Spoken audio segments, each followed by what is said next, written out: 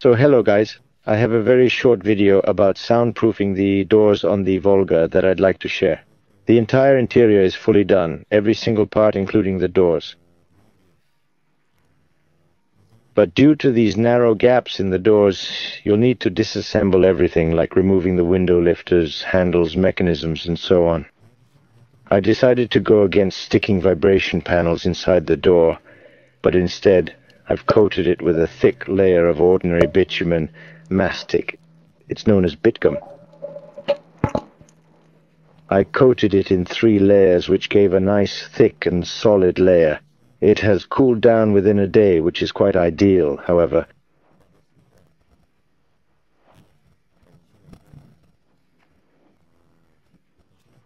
I'll explain. Plus, we're seriously pressed for time as we're preparing for another trip.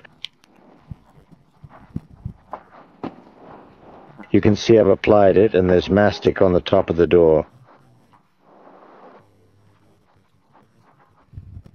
I've done this in 2 layers.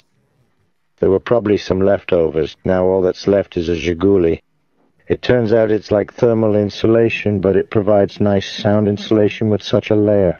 That means there will be a layer approximately around 8 millimeters thick, somewhere between 8 and 10 millimeters to be exact.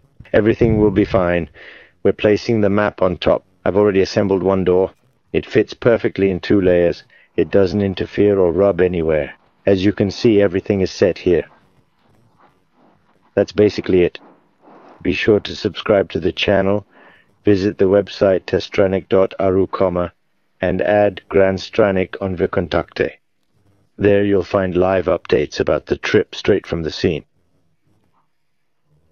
Once again, subscribe to the channel, visit testranik.aru, read everything there. Good luck to everyone. Goodbye.